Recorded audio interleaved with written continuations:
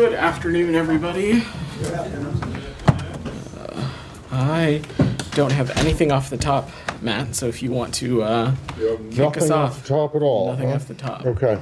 All right. Well, let's just start with the situation in the Middle East. And what's your understanding of where things stand at the moment? Well, Matt, we continue to work closely with partners in Egypt and Qatar. Our understanding is that they are still pressing their Hamas interlocutors to see that any gaps that exist as it relates to the ceasefire deal that we've been talking about for so long, that there might be ways to close that gap, and we're still hopeful, and we're watching that space very closely. The president and the secretary were clear when they laid this out. We believe that this three-phase ceasefire proposal that Israel has made to Hamas and that the UN Security Council has endorsed is the best way to end the violence in Gaza and ultimately end the conflict. And we're continuing to push to try and close this deal. Right, but you've seen the latest from Hamas that they don't, that it's not good enough, right? Matt, I'm not going to get into the ins and outs. I'm not asking you to get into it. Have you seen it? I'm not aware of a recent proposal or communication from Hamas aside from the one a number of weeks ago. But again, I'm not going to negotiate or get into the back and forth on this publicly. What I will just say, and again, is that our viewpoint is that the time for haggling is over and it's time for a ceasefire. We and our partners agree that the deal it has to be grounded in the principles of the ceasefire proposal that the entire international community already supports. And Hamas has previously agreed to similar iterations of this proposal, so they need to sign on to the version that was shared in front of them. Okay. And then last one, just on the north, Israel's north, Lebanon's south. Yeah. What's your current concern about the possibility of a broader conflict there? So I don't have a prognosis to offer, Matt, but restoring the calm along the blue line, it continues to remain a top priority for us, and it must be of utmost importance to Lebanon and Israel as well. We continue to be concerned by the level of violence, and we're continuing to work towards a diplomatic solution that would allow Israeli and Lebanese citizens to return their homes and live in peace and security. When the president laid out that ceasefire that we were just talking about, Matt, he said in his remarks that a ceasefire and a hostage deal in Gaza will accelerate the possibility of progress, including lasting security among Israel's northern border with Lebanon. And so that's something we're going to continue to work towards. Thank you. Leon. Just to follow up on Gaza, what do you make of the evacuation orders, again, that were released today in Khan Yunis and Rafah? You've always said that you were against all displacement of populations, and poor Palestinians have been going up, down, east, west, and now again they had just fled, now they came back, now they have to leave again.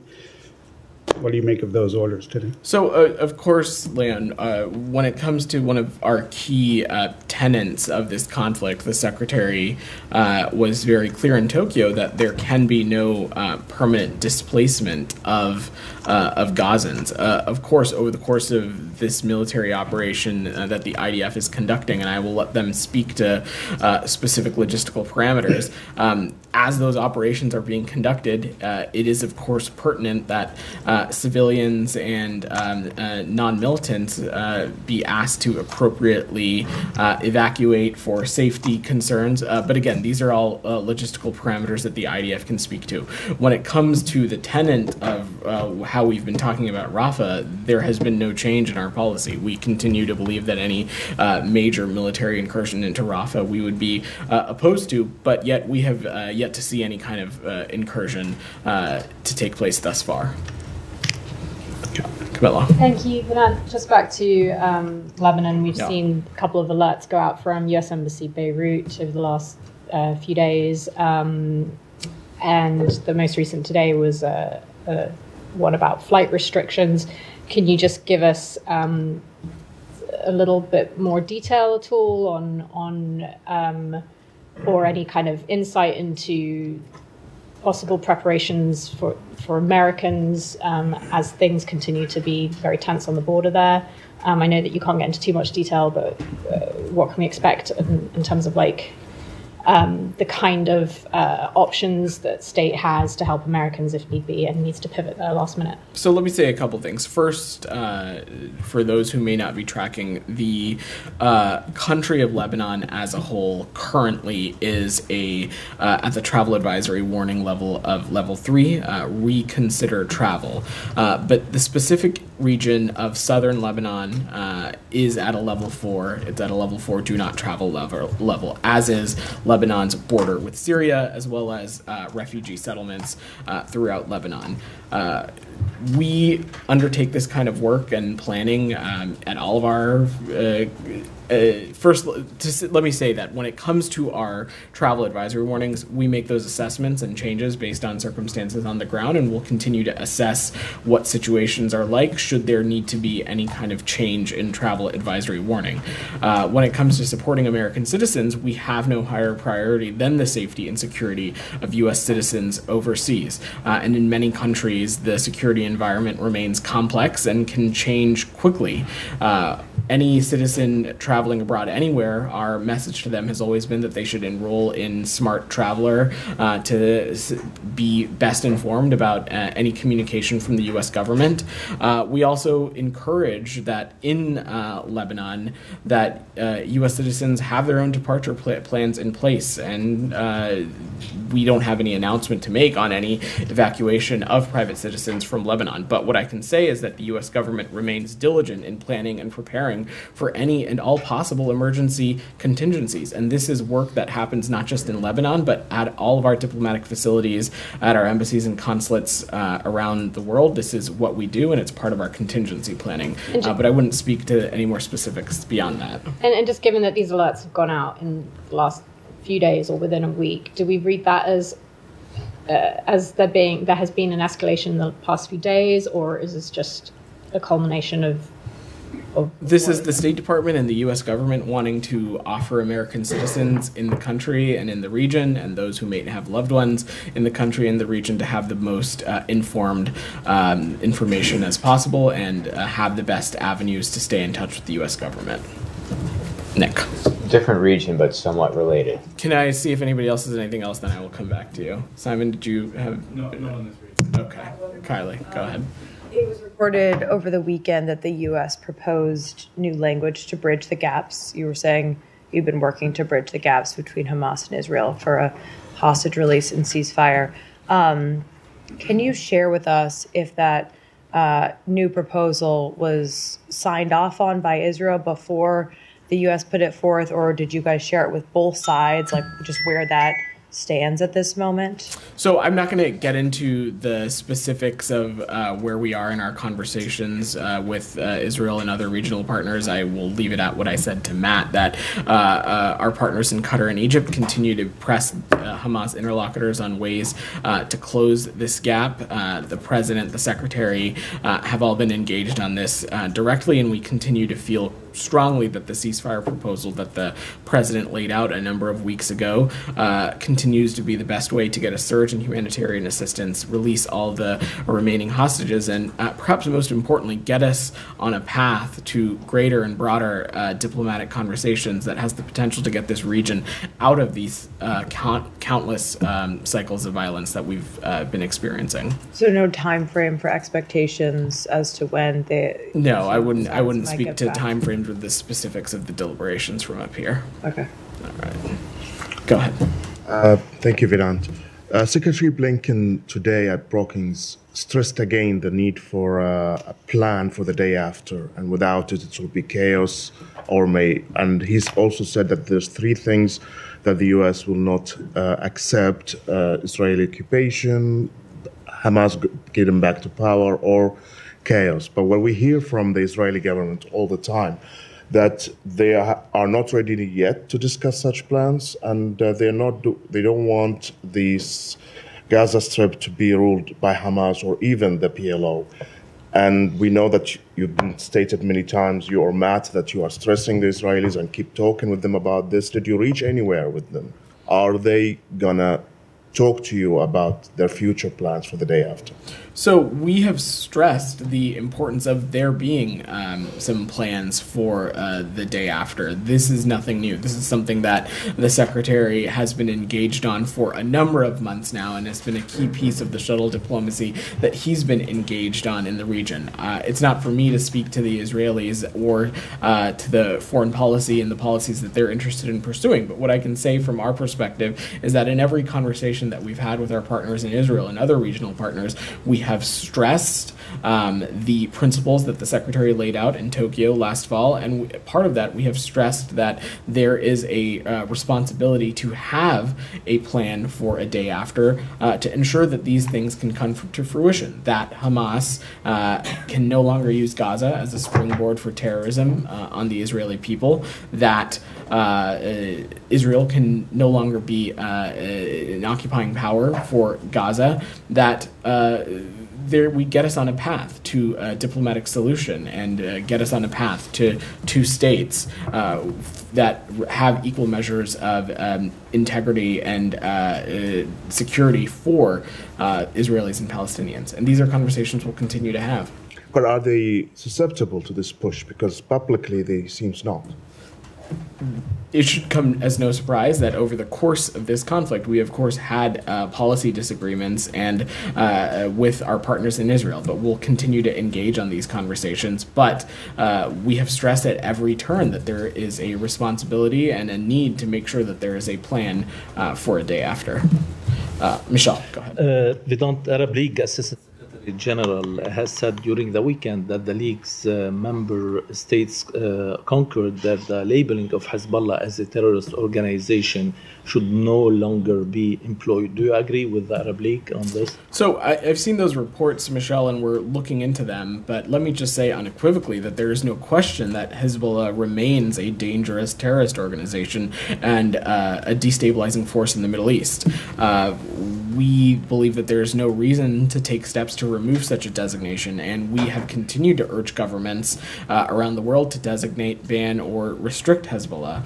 16 governments from across the world have heeded this call since 2019, and we'll continue to have those conversations. But again, I just want to reiterate, in our point of view, Hezbollah remains a very dangerous terrorist organization. Thank you. Simon, I saw you had your hand up. Yeah, just moving to a slightly separate subject. Just since this is the first briefing you've had since the debate on Thursday, there's obviously been a lot of responses over the president's performance. I know this isn't the White House, but I also want to note that the secretary doesn't have any events this week where we'll have a chance to ask him directly. So this is a forum to try and ask. And he was asked about this morning, not by a journalist, I should say, at Brookings Institution, about, globally there has been, as well as domestically, there has been some response to the president's performance on the debate stage. It's raising some questions about his ability to lead, to respond to crises. From this building's point of view, is there anything you want to say in response to that? I think Secretary Blinken laid out our point of view on this pretty clearly, and so I would just echo what he said. And to give just a snippet, the Secretary was pretty clear and succinct that the world and world leaders know the president. They know the policies that he pursues and he champions, and they like and believe in the policies that we're pursuing. Next week, the Washington area has the great opportunity to host NATO leaders for the 75th NATO summit, which I think will be another opportunity to talk about this administration's commitment to having a seat at a table, and this administration's commitment to showing that American engagement matters. And so we'll continue to have those conversations. But I will leave punditry and electioneering to others in DC. Have you had any contacts from allies or other countries, expressing concern over this performance and asking to sort of for reassurance? Again, I have no diplomatic conversations to speak to, but I will just echo again that world leaders know this president, and they know this is a president who has worked at the cross-section of foreign policy for decades, and they know and believe in the policies that he and this administration are pursuing. Well, leaving aside the punditry and electioneering, what was your reaction? What was the reaction of this building? Matt, it's really not appropriate for me to be offering any commentary on something like a debate from up here, and I think you've been covering the State Department long enough to know but that. The question's got to be asked. I appreciate you asking it, I guess, but I'm going to politely. I'm going to. No, Matt. I do appreciate. I do appreciate any question you ask, but I will politely. Is a much overused word. I will politely decline okay, fair to enough. comment but on. So to follow up on something, you've heard absolutely nothing. You're not aware of anything that any foreign government has said since Thursday night to you or to anyone you're not aware of. About what happened? That is correct. Nothing. Correct. Okay. One more question. Go ahead. And this building, have you guys given any guidance to your top diplomats who are serving in a political capacity because they've been picked by this president in terms of how they should be answering questions about if Biden will remain the nominee from their interlocutors overseas? People who are employees of the State Department, whether they are Schedule C, whether they are a presidentially nominated person in that position, are well aware of what their roles and responsibilities are in speaking to domestic politics in any kind of official capacity. So that's not a yes or a no? Go ahead, Sam. Yeah, I have another question, but tagging onto the debate question, is it some concern in this building that not just a lot of the international community, but even former President Trump said that no, Israel is the one that's ensuring that the attack in Gaza continues? Is there some concern that there's going to be a broader consensus, contrary to the claims of the State Department, the administration, that Hamas is the holdup here? I'm not sure I fully understand your question, Sam. What exactly are you asking? Well, there was some substance in the debate, and as there tend to be in presidential debates. And Trump and Biden depicted Hamas as the lone holdout for preventing a stop to the fighting, and Trump said, no, actually, Israel is the holdout, and then he quickly added that. That it should continue to kill Palestinians. So although he took a very militaristic perspective, he actually acknowledged the underlying truth shared by a great deal of the international community that, in fact, it is Israel that is holding up a stop to the conflict. That must be a concern to you? It is not. Any person on any particular debate stage is, of course, entitled to whatever opinion they want. When it comes to the current ongoing conflict in Gaza, we remain incredibly committed of continuing to work with partners in Qatar, partners in Egypt, partners in Israel to see what can be done to close the gap as it relates to the ceasefire proposal that the president laid out a number of weeks ago. We continue to believe that is the best path forward to get hostages released, to get a surge of humanitarian aid into Gaza, and as well as to get us onto a path of diplomacy to have greater conversations for peace and stability in the region. I want to come back to Kylie real quick because I did not mean to be so flippant in moving on. I was just trying to work the room. So again, just to let me reiterate, we have not provided or provisioned any guidance from the State Department to talk about any issues as it relates to domestic politics outside of on an annual basis, bureaus within the State Department and through the interagency create materials to how to talk about elections in the democracy context, but not in a the offering punditry or analysis. So again, I just want to reiterate that any person serving in any capacity, in an official capacity, whether they are a Foreign Service officer, a Civil Service officer, a Schedule C employee, or a Senate confirmed position, are well aware of what and whether they are ambassadors or not, are well aware of what is acceptable to talk about while wearing their official duties when they are representing the department in an official capacity. Nick. You said you weren't aware of any particular foreign reaction to the debate, but the Polish foreign minister tweeted afterwards, among other things, with like a reference to the Roman Empire, it's important to manage one's ride into the sunset. So do you have any reaction to that? And then I've got a separate question. You should ask the Polish foreign minister. I think I've exhaustively spoken to this political issue to the extent that I can. I really don't have any other commentary to offer. Okay. Well, I don't think you've spoken exhaustively about riding into the sunset. That is true. That is true. I will let you ask your follow-up. Okay, kind of Right. same region and tangentially related to the Lebanon questions. U.S. bases in Europe were put on heightened alert over the weekend. Are there any concerns about U.S. citizens there, or is this limited to military personnel, or is there any increased danger? So on installations, I will let my colleagues at the Department of Defense speak to any posture change or anything as it relates to their facilities. What I can say about our embassies and consulate is that there has been no change in operating status of missions in the region. We, of course, closely monitor and evaluate threat information and adjust our security and operating postures accordingly. I will also say that we have a pretty strong track record of adjusting and our operating procedures swiftly when needed. So I just don't have any assessment to offer at this time. Like I said, our diplomatic facilities continue to be under the same posture that they were.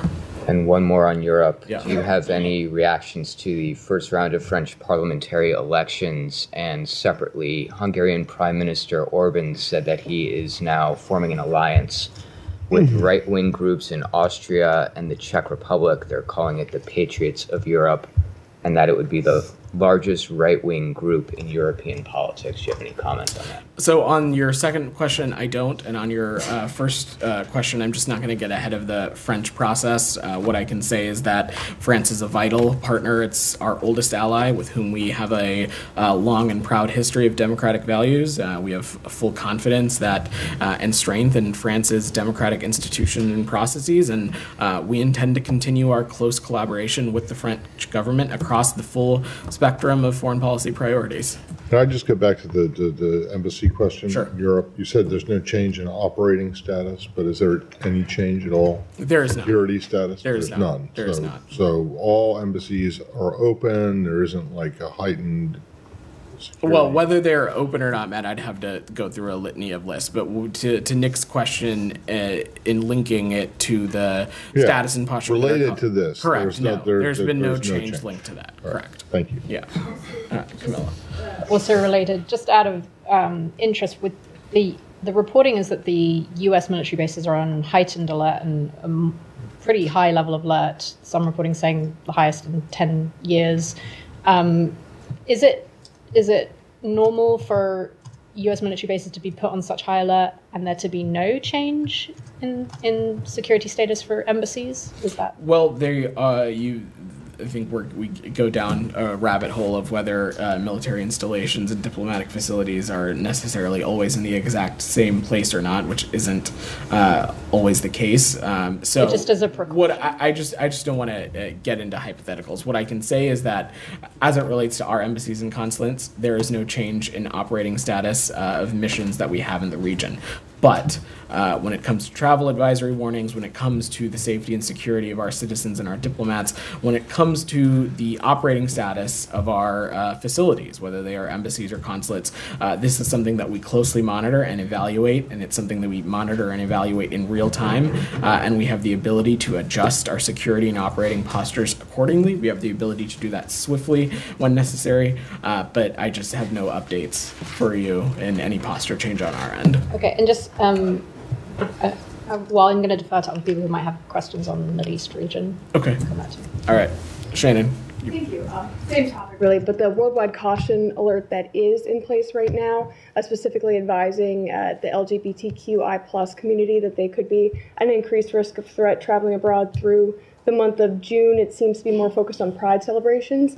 As we enter July, does the State Department believe that threat has lifted or will begin to lift? I have no, first let me just say I have no updates on that pride, and I'm saying this broadly, sometimes it is observed at different times of the year, depending on what country you are in. I understand that also to be the case sometimes in the various communities within the United States as well. So no, I have nothing to preview in terms of changing our posture there.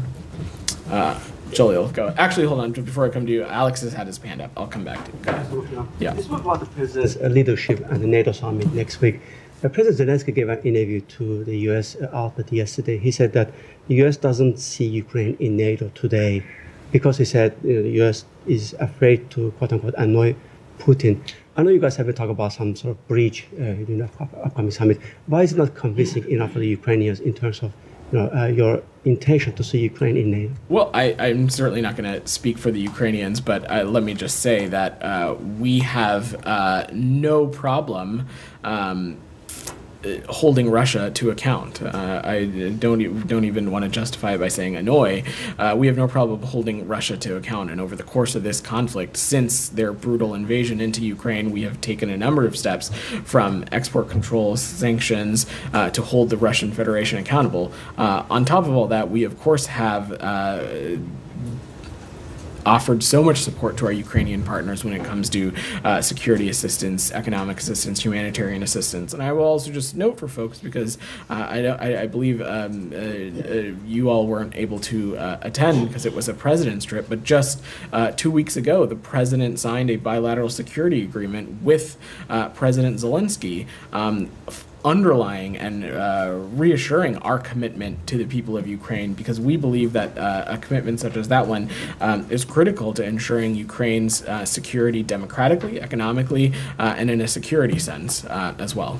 So just to be clear, so U.S. wants to see Ukraine in NATO and is not afraid of annoying Putin. You have seen this Secretary of State and this President talk about how we believe that it is important there be a bridge to Ukraine's membership in NATO. Of course, this bilateral security agreement is not a replacement for that, but it is one of the things that we view as part of that bridge to one day Ukraine being able to join NATO. Look, we have long said that we support and affirm NATO's open door policy. Thank you. I have two more on the South Caucasus. The Secretary spoke about Georgia today, and he said that we have taken some actions clearly. He talk about sanctions.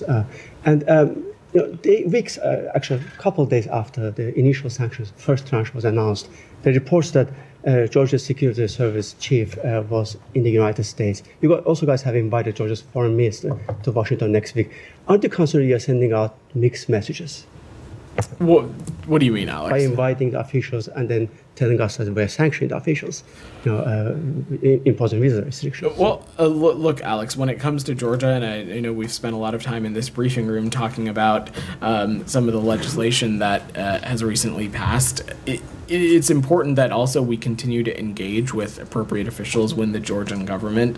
It is a country we continue to have a range of issues that we want to prioritize in the context of that bilateral relationship with. And while, of course, when it has come to this specific legislation, you've heard me and Matt talk about the many issues that we have and how we believe it is counter to Georgia's own EU aspirations. We still believe it's important to engage, and there continue to be other issues that we have no doubt we'll talk about with them. Thank you. And finally, on Azerbaijan, there have been some high-level engagements with Azerbaijan. The Secretary spoke with Aliyev, and last week Jim spent his days in Baku.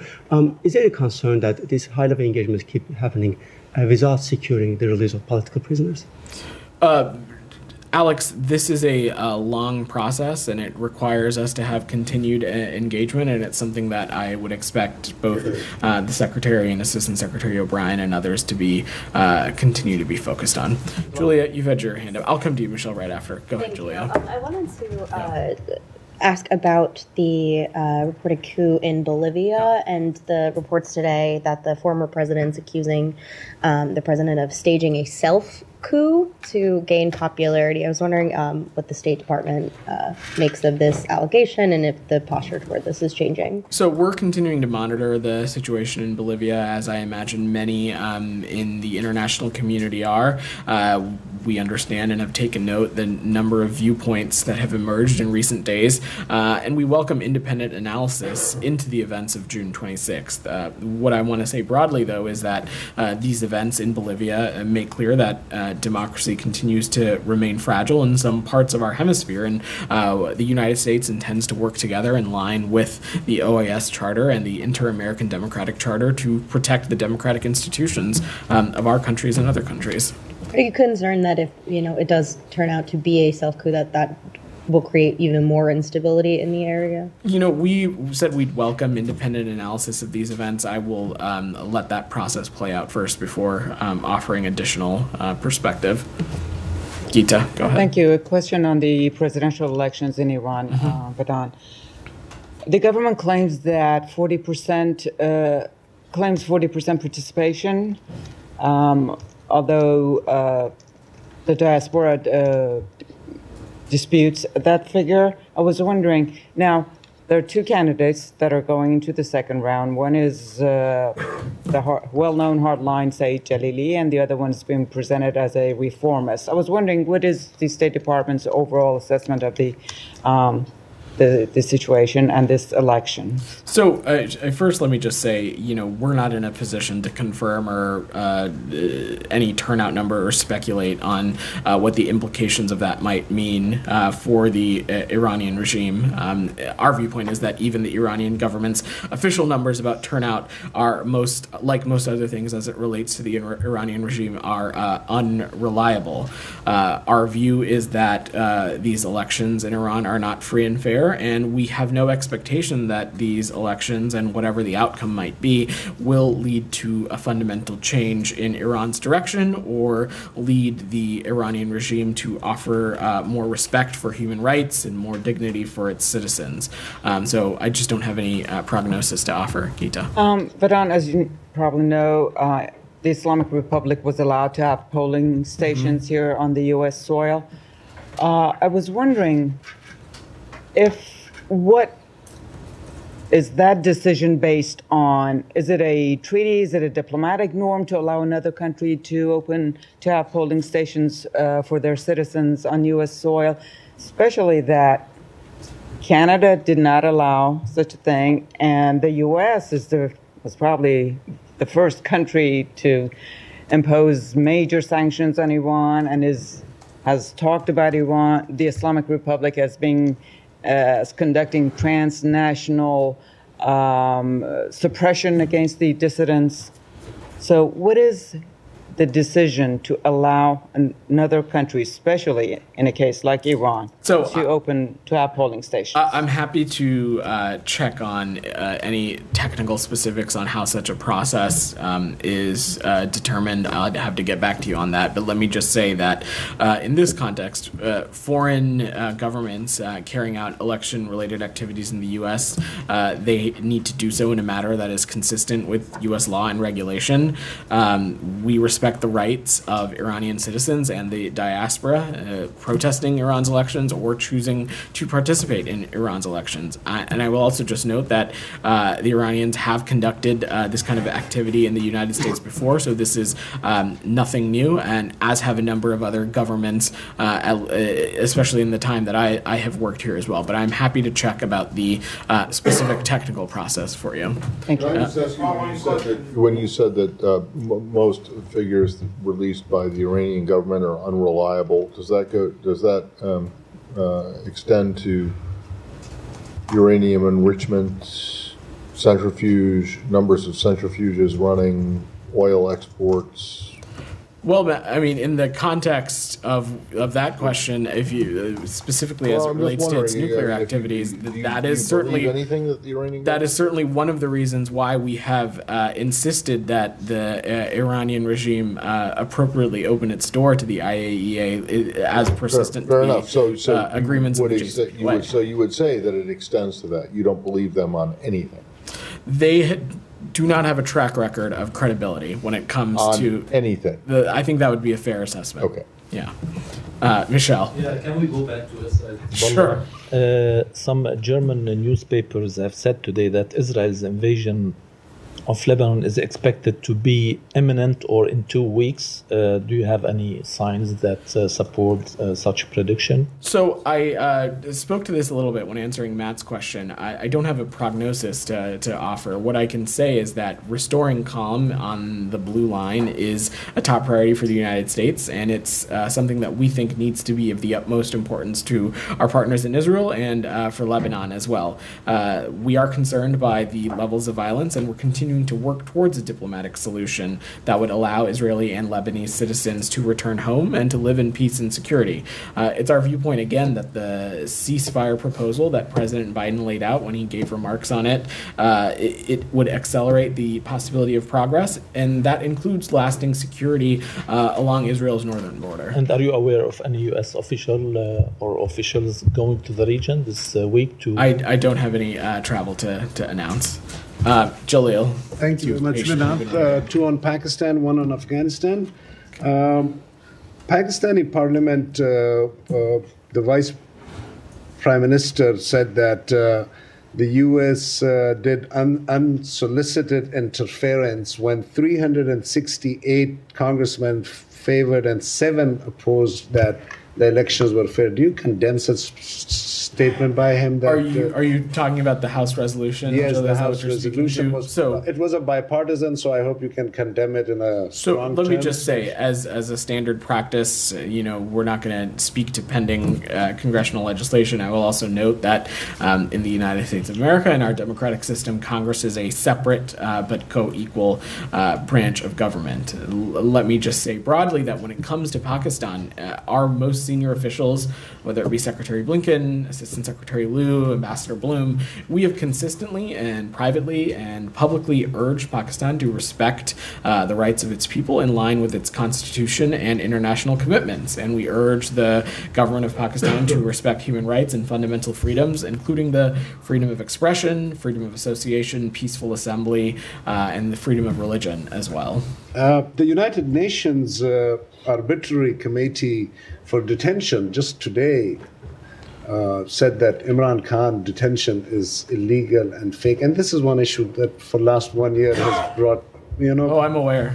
So, so you don't, from here standing, you don't condemn that election frauds, and you don't condemn Imran Khan detention while the UN is doing it, and your ambassador still has not visited who the congressman. So, where is the State Department standing on so many? I let the United Nations offer any clarity on the comments that they've provided. And in the case of Mr. Khan, you've heard us say this before. This is an internal matter for Pakistan. I don't have any assessment to offer from here. Just last one. Doha's third conference is going, and again, this issue is.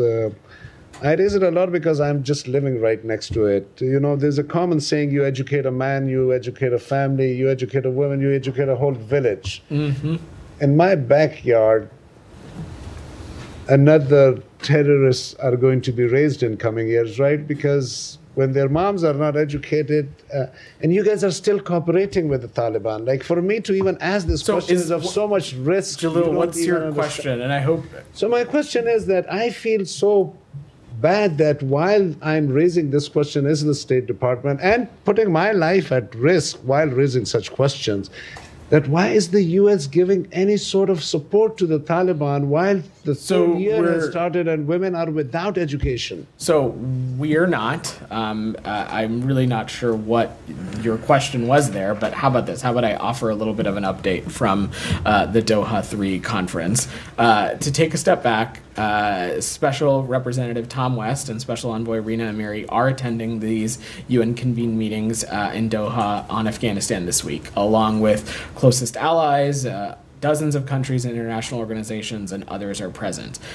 We committed to participating in this after receiving assurances from the UN that the discussion would meaningfully address human rights, particularly the plight of women and girls, and importantly, that there would be opportunities for engagement in Doha with But Afghan Vedant, the women in civil education society. is not this typical answer that you're reading to me. I'm personally let me requesting just- you that, Vedant, when women are not If you're going to educated- interrupt me, we're going to No, stop I'm not taking your interrupting questions. you. I just want to no, you phrase absolutely it are. to a little bit I am simpler. happy to stop calling on you, Jalil. No, and Vedant, we I'm can sorry move if on you're to feeling other this way. questions. I'm If you let me apologizing. finish, if you let me finish, and then we've got a couple more hands that My I would like apologies. to get through. My apologies. So, at a session at the Doha 3 conference on the economy, Special Rep West and Special Envoy Amiri also made clear that the Afghan economy cannot grow while half the population's rights are not respected. It is well known that the Taliban's policies are robbing the Afghan economy of over $1 billion per year in GDP. You had your band in the back, and then Sure, go ahead. Yeah.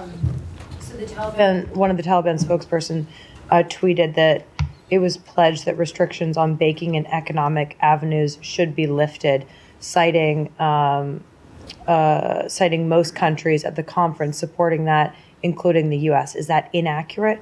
So I don't have a specific readout from the conference at the moment, Kylie, but what I can say is that Tom made clear that the primary reason private banks have reservations about doing more business in Afghanistan is reputational, and that it is rooted in the Taliban's atrocious human rights conduct. We know that the Taliban often complains about sanctions, but given the broad general license issued by the Treasury Department, relief organizations as well as businesses have the leeway they need to support the Afghan people. So no restrictions on the banking and economic avenues that you can that you are aware of at this time. Correct. Yeah. Okay. I'm happy to check with the team and get back to you if we have And a readout. any update on the Swiss fund that was created more than 2 years ago? Like how much of that money has actually been put to use in the country? I don't have a breakdown, but we're happy to check with the team. That'd be great. Yeah. Thank you. Go ahead. Thank you. Yeah. The Islamic Resistance Front in Iraq announced on Sunday that it will target U.S. interests if a conflict erupts between Israel and Hezbollah. What is your position and your response? I'm sorry, I didn't quite understand the first part of your question. Who? The Islamic Resistance Front in Iraq announced on Sunday that it will target U.S. interests if a conflict erupts between Israel and Hezbollah. So first, let me just say, since October 7th, when we look at the whole region, the United States has prioritized de-escalation and ensuring that this conflict doesn't spread. That continues to be the case. When it comes to Iraq, though, we expect and fully intend to work closely with our partners in Iraq. And this is something that Mr. Soudani and other leaders across the government in Iraq have also made clear that they would intend to hold interests or groups that choose to target American interests accountable. And that's something that we'll continue to push for as well. Jackson, go ahead. Thanks, Vedant. The Secretary of Brookings said that we should expect an announcement at the NATO summit regarding economic support for Ukraine. What would that look like? Can you specify what he meant?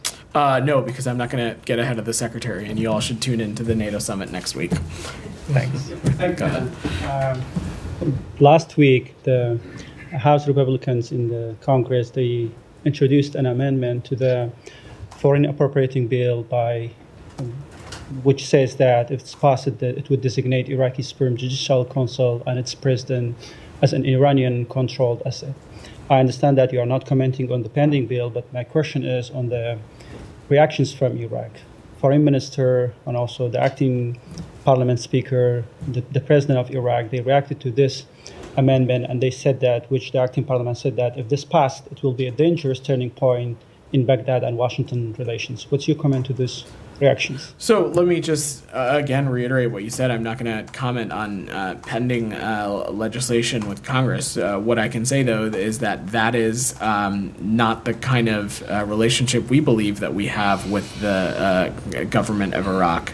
And over the course of our relationship, there are a number of areas in which we have worked closely with them, especially in the security and counterterrorism space, as well as energy and energy infrastructure. And we'll continue to work work with them and deepen our cooperation on those areas. And what's the U.S. administration position on Iraq's Supreme Judicial Council and also its president? Do you think that it's an independent body or it's an Iranian-controlled asset?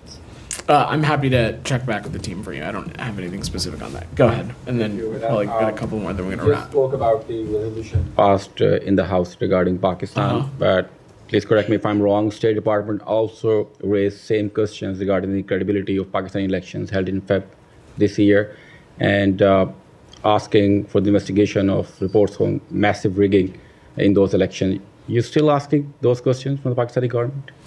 This is something that we have continued to raise with our partners in Pakistan. Yes, that continues to be an area of focus of ours. So the Department of Homeland Security has identified over 400 immigrants from Central Asia and other regions as subjects of concern due to their entry into the U.S. through an ISIS-linked human smuggling network. What measures are being taken to mitigate this threat and ensure national security? So we're aware of this report, and this is something that my colleagues at the Department of Homeland Security can speak to in more detail. Let me just say, though, that we work very closely with international counterparts, including our partners in Central Asia, on issues like counterterrorism partnerships, exchange information on potential threats, and as well as improving screening capabilities. But would you say something about speak to that more. So would you say something about the multiple bombings in Nigeria, like more than 50 people dead, more than 100 are injured? So we condemn this horrific attack that took place in Borno on June 29th. These attacks show a disregard of human life and a reminder of the ongoing threat posed by terrorism in the region. We offer our condolences to the families of those killed and wish a full recovery to those who were injured. Goyal, go ahead. Thank you, sir. Good question. This debate has been going on in India and also in the US, and even during Modi's second term, Modi 2, and now it continues Modi 3. As far as US-India relations are concerned, because of some countries don't have a good relation with the US because they support terrorism and all those things like Iran and North Korea and among others. But India or Modi is friends with them, or they deal with them because of the national needs of India, including with Iran and also with the Soviet Union, with Mr. Putin, with Russia. So how are you going to deal with India-US relations in this midst of, because there are sanctions against those countries, but India or Modi is saying that we have a national need and we have to deal with them in our own. But as far as U.S. relations are concerned, we are with the U.S. and we will be with the U.S. because largest democracy on the globe and the oldest democracy on the globe, and now we celebrate, of course, the 4th of July. So where do we stand? So let me just say, this is something you have. This should be not new to you, Goyal, that India is a country in which we are deepening our relations with in a number of key spaces, especially as it relates to deepening our economic ties, deepening our security cooperation. The president had the opportunity to briefly see Prime Minister Modi on the margins of the G7 a couple of weeks ago. So this is an area we will continue to cultivate this relationship. You are no stranger to the fact that we hosted India for a state visit last summer, and I imagine there'll be a number of additional areas where we continue to deepen cooperation. National Security Advisor Sullivan just had a visit to Delhi a number of weeks ago as well. And second, sir, thank you. Prime Minister Modi has been trying even during his second term that India wants a good relation with Pakistan, neighboring country, because if we have good neighbors and we prosper and all that, India and Modi said that now time have come for Pakistan to develop for needs of their people, national needs, not just for military and not corruptions and all that. What I'm asking you now, because still now Mr. Sharif or Jaz Sharif have been trying to say that we not want to have good relation with India, but India is saying, as in the last 5 years, that terrorism and talks cannot go together.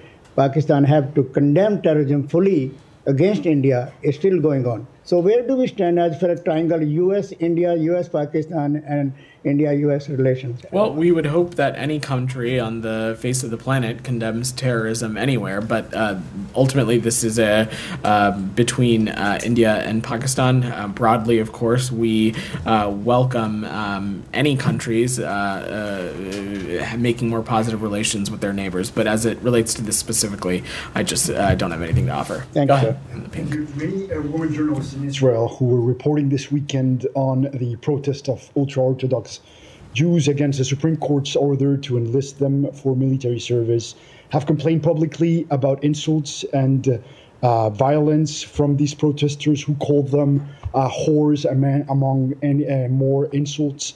What is your reaction to these insults, to this violence towards women journalists? So first, let me just say any kind of violence or insult to journalists who are just doing their job, in this instance, covering some protests, is fully unacceptable. Time and time again, you've heard us say that we believe it's important and imperative for journalists to be able to do their job, especially in this region of the world. But beyond that, I don't have, as it relates to the protests itself, I don't have anything. That is, it's an internal matter for the government of Israel, but unequivocally, journalists need to be able to do their jobs, and insults, name-calling, and any kind of violence is unacceptable. All right, thanks, everybody. Thank you.